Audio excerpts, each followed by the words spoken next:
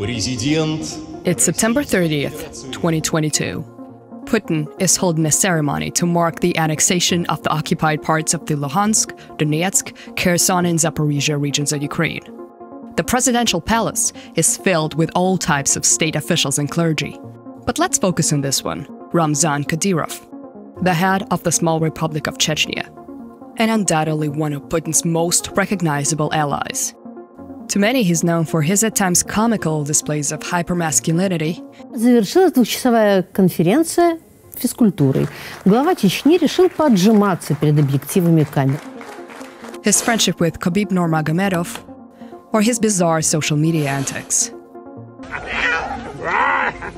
But these are not the only reasons why Kadyrov seemingly never leaves international news headlines. He is also known for extreme violence, tyranny, and absolute loyalty to Vladimir Putin. A loud supporter of the annexation of Crimea in 2014, he was quick to show his support of the full-scale war in Ukraine. Украину защищает наш президент Владимир Владимирович Путин больше всех украинцев. So who is Ramzan Kadyrov? And what is his role in the current murderous invasion of Ukraine?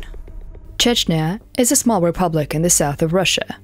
Formerly a part of the Checheno-Ingush ASSR, it endured a period of domestic terror as well as numerous regime changes and two full-scale wars after the Soviet Union collapsed as part of an effort to secure independence from Russia. It is also a region of great significance to Vladimir Putin. After bombings in 3 Russian cities that killed over 300 people in 1999, attributed to Chechen terrorists and regarded by some as staged by Russian special forces, Putin declared war on the radicalized Chechen rebel groups, later known as the Second Chechen War. Мы будем преследовать террористов везде. В аэропорту, значит, вы уж меня извините, в туалете поймаем, мы и в сортире их замочим, в конце концов. His approval rating skyrocketed, and with the help of the fear instilled in the Russian public, Putin won his first presidential election. It was a pivotal point in his career. Putin learned from Russia's first disorganized and poorly equipped attempt at taking over Chechnya, and by the spring of 2000, Russian forces were able to capture Grozny and significantly reduce military activity on Chechnya's territory. A key player in this eventual success was a former prominent Chechen pro-independence politician called Akhmat Kadyrov. Famous for proclaiming that every Chechen man had to kill at least 150 Russians during the First Chechen War, Akhmat was now working side by side with Putin to eliminate the unrest. His official reason for switching sides was his disdain for the radical Muslim Chechen rebels, proponents of Wahhabism, who were allegedly attempting to establish Sharia law in Chechnya and the Republic of Dagestan. Appointed by Putin as the head of the administration of the Chechen Republic, he slowly captured territories one by one, eliminating all military groups opposing his rule. Until in 2004, Akhmat was assassinated by the rebels. This is where we meet Ramzan, 27 years old and distraught by the death of his father. He finds sympathy and support in Vladimir Putin, who appoints Ramzan as the deputy prime minister of the Chechen Republic the very next day. And 3 years later, personally recommends his candidacy for the local presidential elections. Ramzan is elected by a landslide. And just like this, a mutually beneficial, long-lasting bond is formed. Kadyrov Jr. was to keep Chechnya away from another rebellion and promote its identity as a part of Putin's strong and glorious Russia.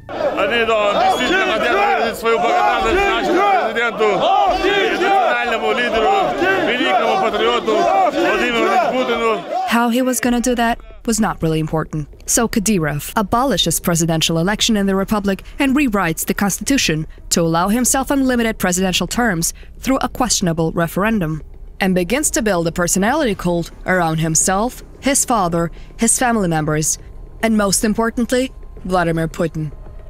I want him to be the president as long as he lives. As long as Putin backs me up, I can do everything. Allahu Akbar. And he wasn't wrong. Under Putin's protection, Kadyrov appointed over 50 of his own relatives and children to governmental roles, into large-scale national corporations, and as heads of sports and cultural committees. My relatives in any institution and in any position have 10 times as much demanded from them, because they have to prove that their work is not thanks to me, but in spite of me. I appoint those who I trust. awarding himself an extensive list of medals and titles, including Hero of the Chechen Republic, Renowned Scholar in the Sciences of the Chechen Republic, and even the Order of Merit for Dentistry of the first degree. Built himself a nearly 700,000 square feet, 5-story palace in the middle of Grozny with his own mosque and soccer field. The construction alone is estimated to have cost at least $130 million and cost Russian taxpayers over $1 million monthly in maintenance fees. He also built a similar palace next to his own for his second wife Fatima Huzuyeva and bought her multiple high-end apartments and 3 more luxury apartments for his first wife Minnie Kadyrova, totaling around $4 million. Chechnya is one of the smallest yet one of the most subsidized regions in the Russian Federation. Local authorities do not develop infrastructure, economy or industry within the republic. All funds from the federal budget are spent on Kadyrov's personal interests, such as expensive supercars, palaces, women, watches, athletes, horses, a personal PR company, and so on. Poverty and unemployment are rife in Chechnya. To this day, it is a region with some of the lowest pensions and salaries in the country. На самом деле Кадыров-младший человек крайне лживый, а как бывает с такого типа людьми, я лично уже ничего не верю. Никогда он в верности клянется, никогда он заигрывает со своими людьми. This is Anna Politkovskaya, an award-winning journalist and one of Kadyrov's most prominent critics in Russia. On October 7th, 2006, she was found dead in her apartment building in Moscow. The case was never fully solved. He actively pursues anyone who speaks out against him, whether it's human rights activists or children commenting about him online. Найду тебя, да, и мы посмотрим, да, кто из нас шайтан там. In 2017, news of secret concentration camps for gay men in Chechnya broke out all over Russian and international media. Все больше и больше всплывали сообщения, что кого-то убили, кого-то избили. Моя же семья не станет не мстить, не искать правосудия. Они просто закопают меня с чувством глубокого стыда и сожаления. Родителей молодых людей, которых насильно вернули в Чечню, уговаривают совершить убийство чести. Как сообщает российская ЛГБТ-сеть, родственников похищенных братьев Салеха Магомадова и Исмаила Исаева почти каждый день возят в полицию. Там с ними проводят беседы и требуют смыть позор кровью. When asked in an interview, he infamously replied, У нас таких людей нету. Нету у нас геев. But members of the LGBTQ community and journalists were not the only targets. Well acquainted with murder, collective punishment and torture during his military career, Kadyrov Jr. didn't hesitate to legitimize these methods after coming into power. Everyone became a target. Questioning Kadyrov's leadership, witnessing police brutality, or simply fleeing domestic violence, all, even in the best scenario, would qualify you for a compulsory public apology to Ramzan. Gruesome torture and mysterious disappearances awaited those less fortunate. This story of tortures, executions, abductions, filtration camps that existed during the wars in Chechnya remains to these days. People are still living in the fear. Independent human rights organizations cannot work inside Chechnya. There is less and less trust in them, not because they do not work well, but primarily because the law does not work in the republic. This is especially evident in the example of the kidnapping my mother. Just because of my human rights activism and political activism of my family, she has been kidnapped and is being held hostage despite having a number of illnesses that legally allow her to be released. However, the law is ignored in Chechnya.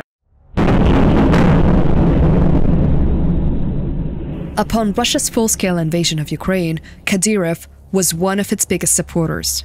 Если был бы вместо президента, я давно забрал бы Украину, отправил бы туда войска, навел бы порядок. This is Akhmat's Special Forces unit, named after his father. They're a part of what is informally called Kadyrovty, meaning soldiers from Chechnya. kadyrovцы have been found to be involved in war crimes committed in Bucha and Irpin. The kadyrovцы came into the city. They walked around the neighborhoods from the morning on and fired at anyone in sight. At least 3 Chechen units allied to Chechen leader Ramzan Kadyrov were operating in the vicinity of Bucha during March. Kadyrov was just as eager to show his dedication to Putin's war when Russia announced the so-called partial mobilization, once again at the expense of his own people. The Chechen Republic, along with other non-Slavic regions of Russia, had some of the highest number of men drafted to fight in Ukraine. Locals felt betrayed and exploited, sent to die in what was essentially not their war.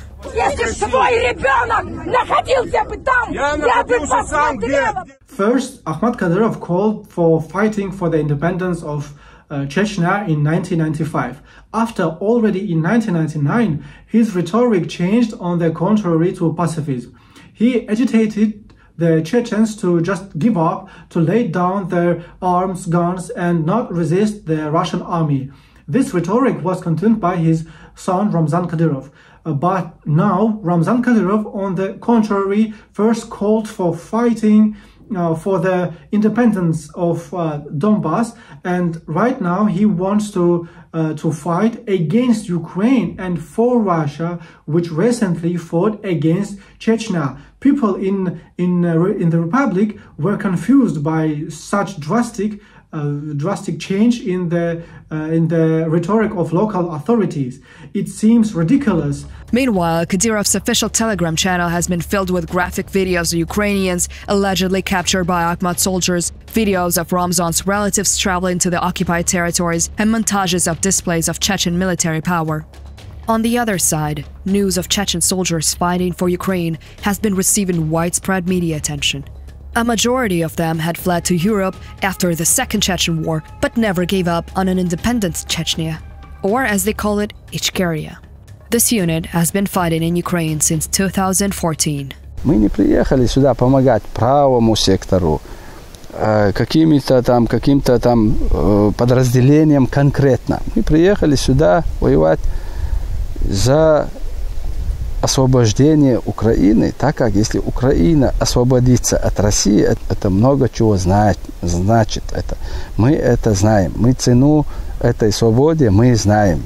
The significant differences between Kadyrov's militants who fights against Ukraine and Chechen military units who fights against Russia is that Kadyrov's people motivated by fear and money.